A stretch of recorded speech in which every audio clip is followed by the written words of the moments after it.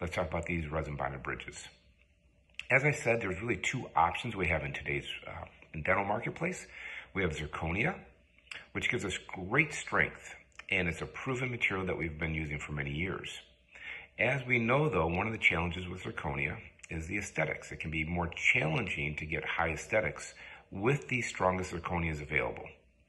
So zirconia comes in three different, essentially, strengths. We have our 3Y zirconias, which are our strongest, but they're also our most opaque and the least aesthetic materials. We have the 4Y materials, which are more aesthetic, but we lose a lot of the strength, and we lose a lot of the healing of zirconia. The advantage of zirconia is that when you get a crack started in a zirconia, there's actually a healing that seals up that crack so it can't propagate through the material. When you go into the 4Y and especially the 5Y zirconias, you really lose that healing ability of the zirconia. So if you start getting a crack, it's more likely to continue on and cause failure of the restoration.